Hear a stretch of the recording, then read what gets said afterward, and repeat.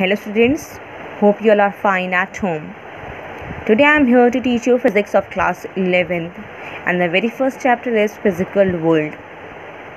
In this chapter we read about the basic thing about the physics. The very first thing is, what is physics? It is a branch of science which is devoted to the study of nature and natural phenomena.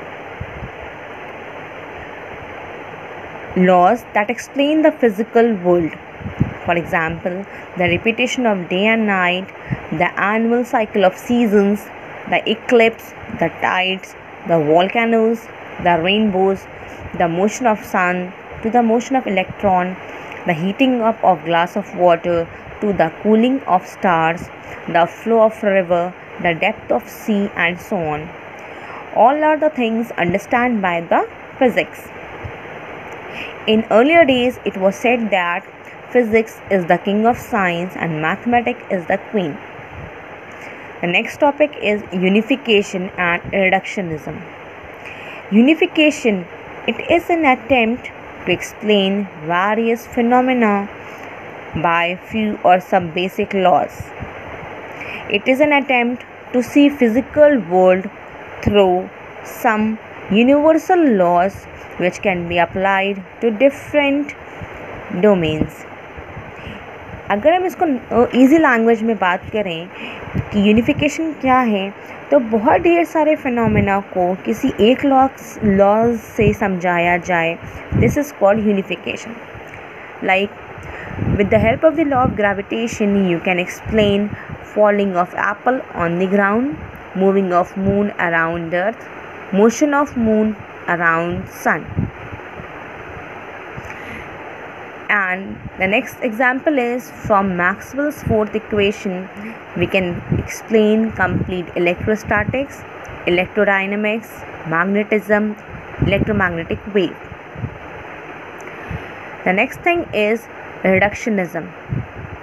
Properties of a bigger or more complex system from properties of constituent particles.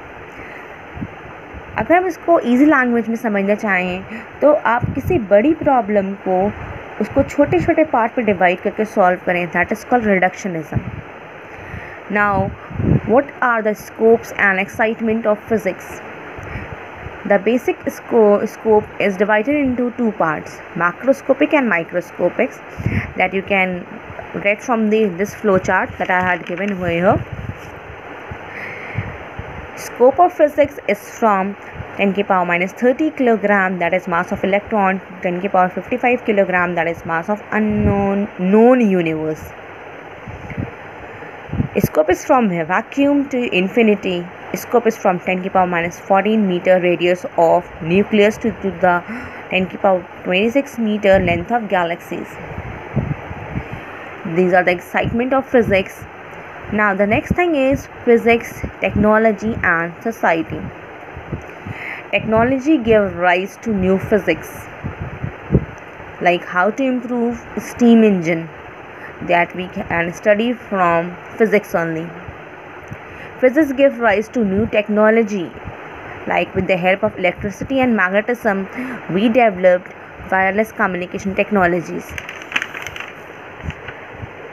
And there is a table in your NCERT in which physicists measure contribution, or you can say that discovery, and their country of origin is mentioned.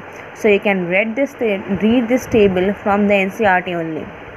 There are some fundamental forces that are in nature that you have to read. That is gravitational force, electromagnetic force, strong nuclear force and weak nuclear force.